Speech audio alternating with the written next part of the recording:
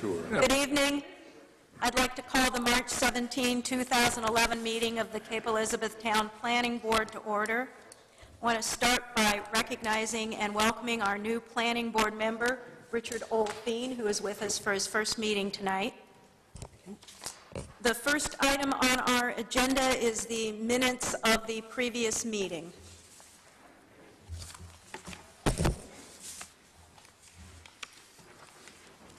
Do I have a motion? We have a motion to accept the minutes as they are. Second.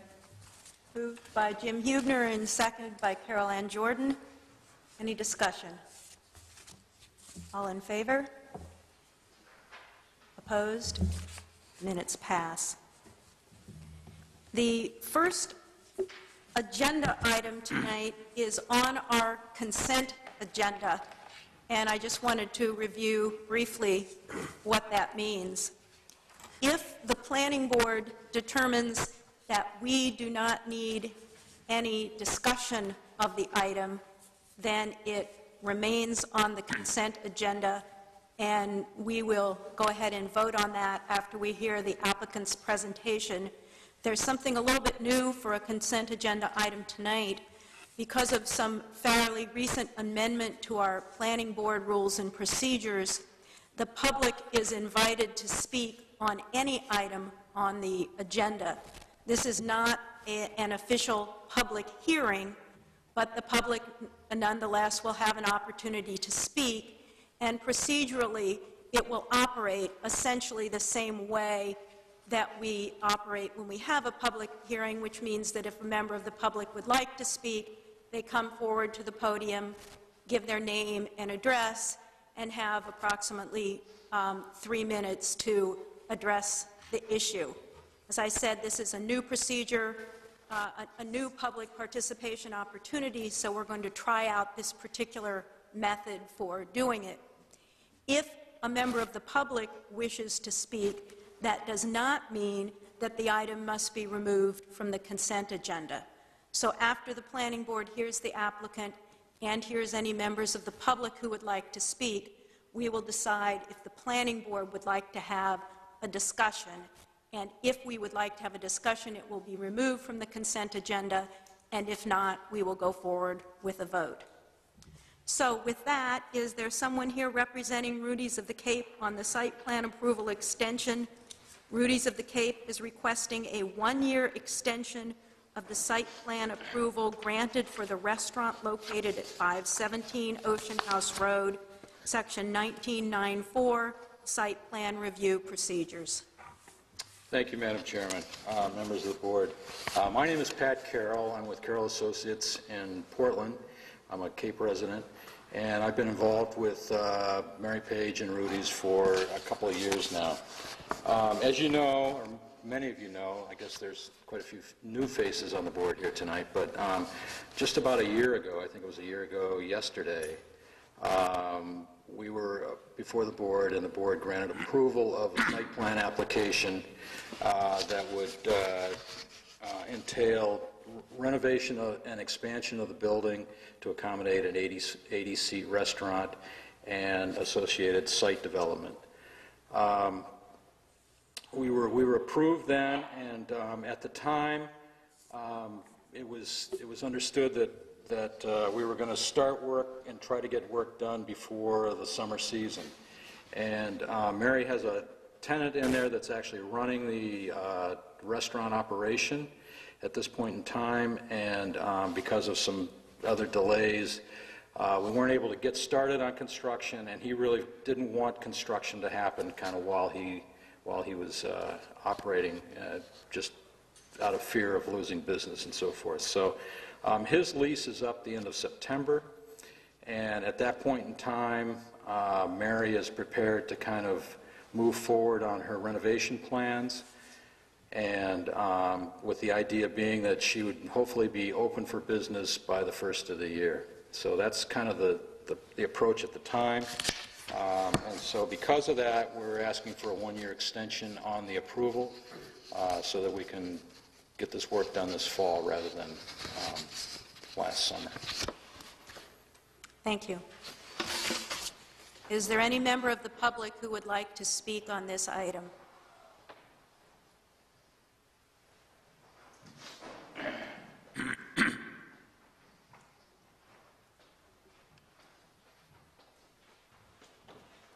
My name is Gail Schmader, 511 Ocean House Road.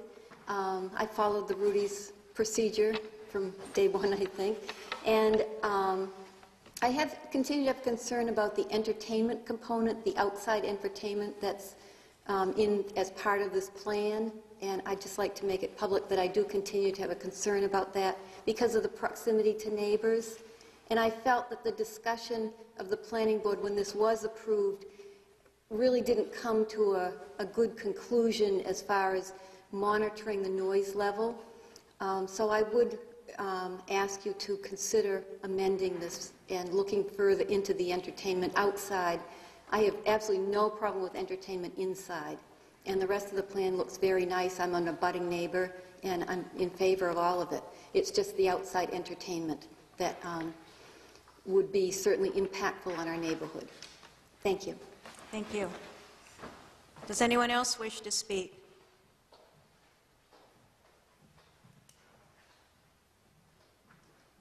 Okay, at this point, the public comment period is closed.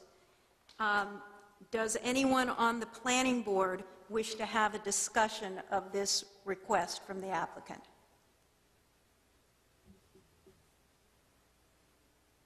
Seeing no hands on that, the item remains on the consent agenda.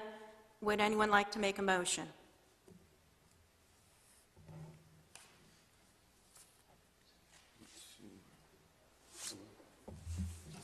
Be it ordered, be it ordered that, based on the request submitted and the facts presented, the request of Rudy's of the Cape, located at 517 Ocean House Road, for a one-year extension of the planning board approval granted March 16, 2010, for an 80-seat restaurant be approved with an extension to March 17, 2012. Do we have a second? Second. Okay. So we have no discussion on the item. Motion made by Jim Huber and seconded by Henry Steinberg. All in favor? Any opposed? The motion carries unanimously. There are 6 of us here tonight. Thank you very much. Thank you.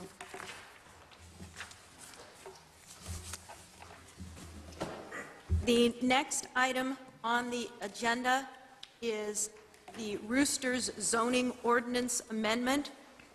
The planning board will hold a second public hearing on amendments to regulate roosters, including establishing a minimum lot size of 40,000 square feet to keep a rooster, and a recommendation to amend other ordinances to address noise, Section 1910-2 zoning ordinance amendment. This is a public hearing item.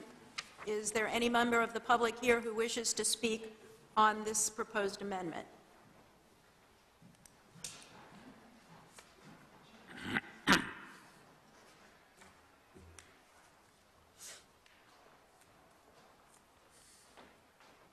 Jody Jordan, Milwaukee Farm, Cape Elizabeth, 83 Old Ocean House Road. If the town wants to keep this a rural character for farming and fishing, there's enough regulations now. It's making it hard enough to make a living. I don't think you need to make any more regulations on roosters especially. Thank you. Thank you.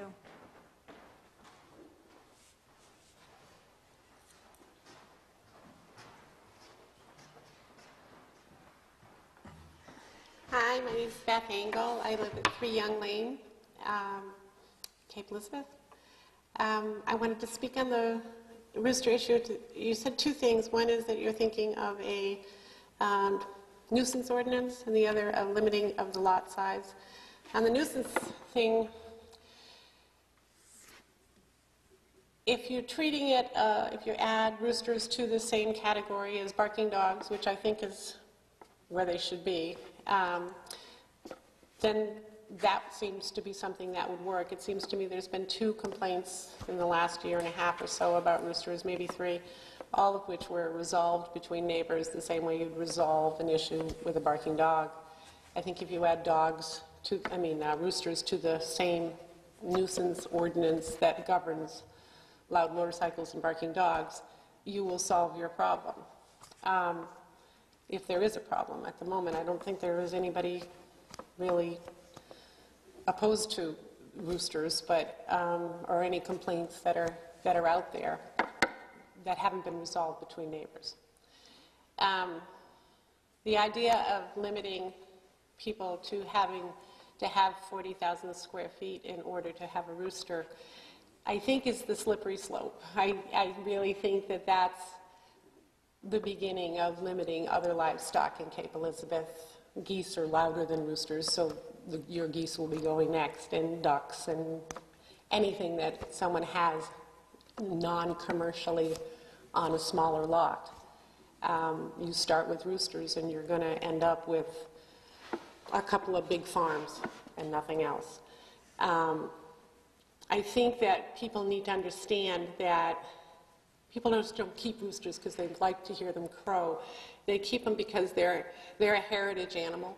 We started with, my daughter went to 4-H, saw a bantam rooster, and got interested in livestock. She got a bantam rooster, which we could have had on a quarter acre, a half acre, it wouldn't have mattered. She joined 4-H and then got interested in another kind of 4-H. It brought her into the agriculture community. And I'm really worried that we're headed away from encouraging our children to be in agriculture. If she hadn't had that little bantam and showed it at 4-H, then she wouldn't have gotten into dairy 4-H, where she leases animals out of our town because there's not enough land here. She wouldn't be going to Washington, D.C., she wouldn't be in the secretary of a 4-H club, and she wouldn't be one of the people that our town is bringing to agriculture. And I think there's a lot of children like that. Every day I get a call, can I come over and see your animals? If you encourage that and you nurture that, even on a small lot, you're going to end up with a kid that's studying biomass, that's studying geothermal. But if you start limiting your livestock and the interest that people can have in that in your own town, you guys are going to lose that, and you're going to get the kids from South Portland who can't have any animals except for a couple of chickens. So I think you need to be careful, and I think that you shouldn't legislate something because of a couple of complaints that can be solved, I think, with a nuisance ordinance. So that's it. Thank you. Thank you. Does anyone else wish to speak?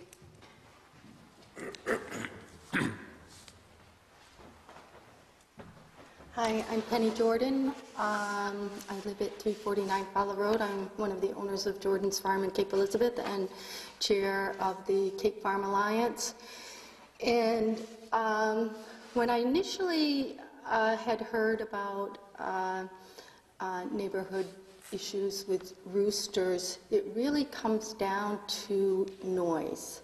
Because if you think about roosters, and you think about roosters before they start making noise, there are people who would purchase them in order to have them as a food source. And so we need to think about, as we are looking at creating ordinances, that we don't want to create ordinances that limit the ability for people to create food sources. So if the issue is noise, then deal with noise. And therefore, I'm a proponent of addressing the issue through a nuisance ordinance and have that be the solution, because roosters are food sources, and we need to continually think about promoting even small-scale agriculture in our community. Thanks. Thank you. Does anyone else wish to speak? No one else? All right, the public hearing is now closed. Anyone on the board wish to address this issue? As I said, we've had a couple of public hearings on this already and several discussions. But anyone have anything further they'd like to add tonight? Victoria? We have had a lot of discussions, and just for the public record, just so, I know not everyone came to every single meeting that we had. The reason I support the proposed zoning ordinance to establish a minimum 40,000 square foot lot size in which to keep the roosters is because the amendment will have no effect on our local commercial farms. The amendment does not impinge on the state of Maine's right to farm statute, nor its definition of farm and farm operation, which are entities and operations associated with commercial production. And in Cape Elizabeth, commercial farms operate on lots containing more than 100,000 square feet, which is a little about 2.5 acres. The amendment also addresses the real concerns in letters that we've heard from the public and testimony from residents requesting regulation of roosters in neighborhood settings where homes can be tightly clustered on lots that are 40,000 square feet or less. I support the recommendation to the Town Council because the Disturbing the Peace ordinance does not address or apply to roosters. As it reads, no person shall make, continue, or cause to be made any loud, profane, boisterous, unnecessary, unusual noises to disturb, injure, or endanger the peace and safety of others. And also in his email from December 23, 2010, Police Chief Neil Williams agreed that this section does not relate to a rooster disturbing the peace. And also the dog ordinance regarding barking and howling, it also does not address or apply to roosters. And in that same email, Chief Williams noted, this section deals solely with dogs disturbing the peace and not other animals. Therefore, enforcement on controlling roosters would not be by the police department. So the proposed zoning ordinance amendment provides citizens who live on compact residential neighborhoods a proactive solution, while disturbing the peace recommendation offers a means of redress not previously available. But most importantly, I support it because neither of these recommendations adversely impact our local commercial farms. Anyone else? Jim? And as Victoria said, we have had many discussions on this, and I've consistently taken the opposite tact of Victoria. I think it's an unnecessary regulation. It will not necessarily solve the noise problem. I want to use Alewives Farm as an example. Being there many times, you've got his chickens and turkeys right on the property line. Correct me if I'm wrong, Jody. And he's got many acres, and you could still have complaints from his neighbor, even though he would have more than 40,000 square feet, and he could have neighbors complaining because it's right on the property line. So I know we've been over this many times. So I just think it's one more regulation that's not necessary and takes away from the rural character of Cape Elizabeth. I know. And as far as commercial farmers like Jody's farm, he is protected from nuisance laws. That doesn't mean you won't get complaints, though, about the noise. But then the police can let them know that our commercial farmers, and rightly so, are protected from nuisance. Yeah, but as, I can't remember your name, Beth, it's a slippery slope, and I think we'll continue to disagree on this. We will agree to disagree on this. Anyone else wish to make a comment? Carol Ann? In our many discussions, Jim and I have been on the side of noise ordinance as a means of addressing this issue. And Victoria has very strenuously defended her position on the 40,000 square feet. So I've wrestled with this a lot in which way to go, but one thing I'd like to do is see it move forward. So I really think it needs to move to the town council, and further opportunities to address it will be at the council level. Anyone else? Madam Chairman, I obviously was not part of any of the previous discussions, meetings, so I must be honest and plead some ignorance as to what the positions of other people have been. I guess my immediate question is, what is the problem? Well, we've had a couple complaints over the last year or two, I guess, of a neighbor I guess I'm trying to think of the only one I can remember, and it did get resolved, neighbor to neighbor, as I understand it. Please correct me if I'm wrong. And the offending rooster all of a sudden was not there one day, as I remember. So that's how that particular incident was resolved, but I think it also generated this whole thing. I don't know if he sent a letter. I don't remember how it all started.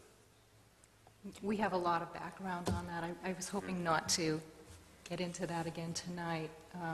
We did have a member of the public, though, at least one, who even after the situation was resolved, spoke. And actually, it's one of the interesting things about having numerous opportunities for public comment. In one of our public hearings, the only person who appeared and spoke was a neighbor who was quite adamantly against having roosters in these smaller, more compact neighborhoods, and spoke for quite a long time. Tonight, we have only the other's point of view represented. So I think no one particular hearing, I think, is representative of all of the opinions that are there. Maureen, you may have more detail. Well, you did ask the question. I have a memo from the town manager to the planning board. Cape Elizabeth Town Council last evening referred to the planning board a suggestion that the town should consider the status of roosters in Cape Elizabeth. Attached a letter received from a citizen on this topic, and this was from August 10, 2010. And there's a letter here from John and Deborah Malley saying, I will not read the whole letter. I am writing to request that the town of Cape Elizabeth consider the creation of an ordinance banning roosters in residential areas. So, as someone who's talking about, it sounds trivial and almost comical unless you are the one being awakened by a crowing rooster at 4 a.m. or earlier, 50 feet from your bedroom window. There's another letter from Robert Chatfield, also dated August 17, 2010.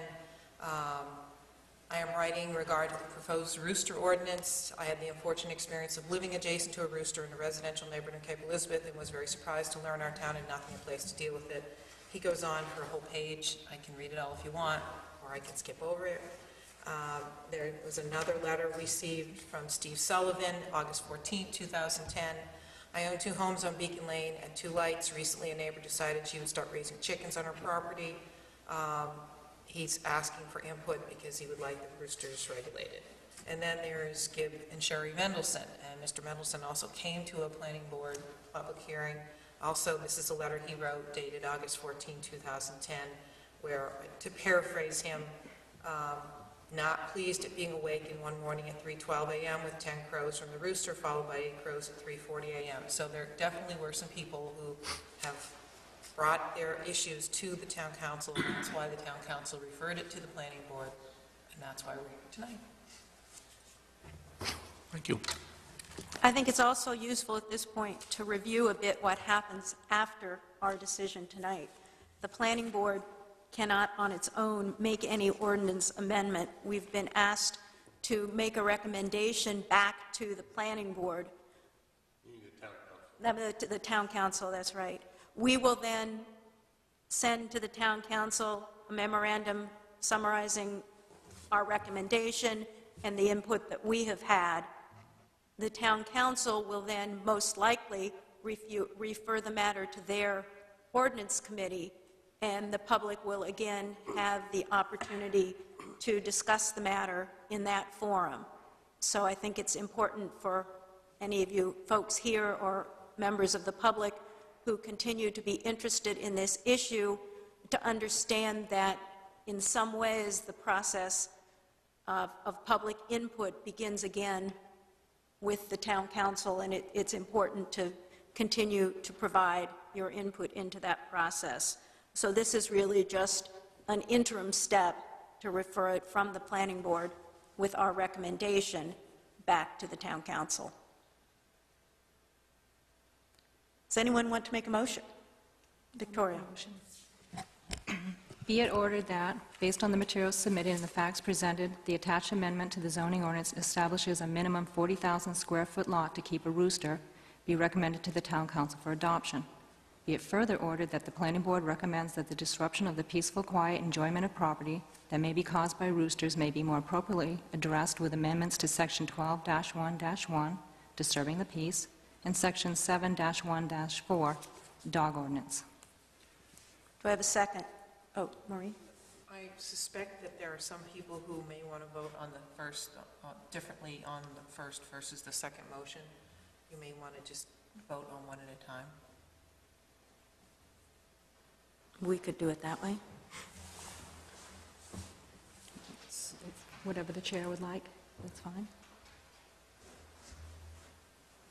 Sure, let's do that. So you want to just do move the first Yep, the part? first motion. Do I have a second for the first part of the motion, the amendment to the zoning ordinance?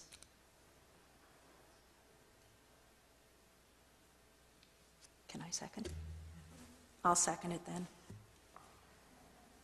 So moved by Victoria Volette, okay, and seconded by Elaine Fallender. Any further discussion? All in favor? Opposed?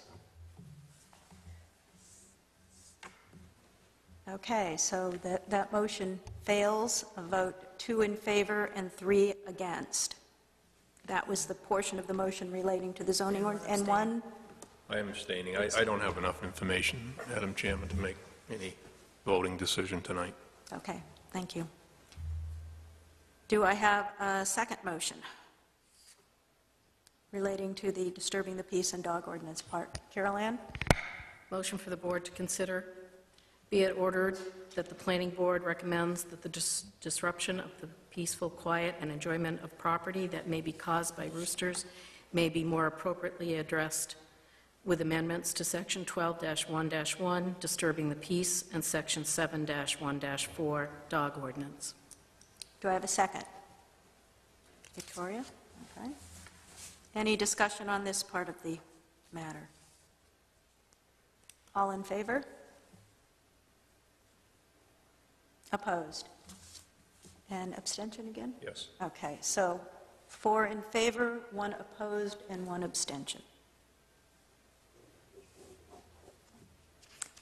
So I believe we're finished with that item. That is the last item on our agenda tonight. So do I have a motion to adjourn? Second? Second. Okay, all in favor. Meeting is adjourned. Thank you.